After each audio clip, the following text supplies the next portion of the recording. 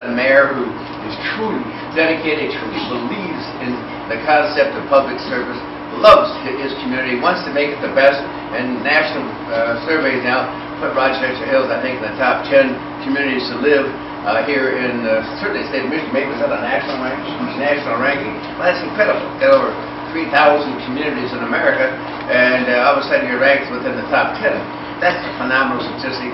You achieve that through a lot of hard work, not just the mayor and his team in his office, but a good cooperative city council behind him who can take these programs and put them into work and turn out what he has here in the city of Rochester Hills. So I'm delighted when he told me that he was going to take advantage of what the city charter offers. The city charter makes very clear if we've got a good man, we don't want to lose him prematurely, or a good woman.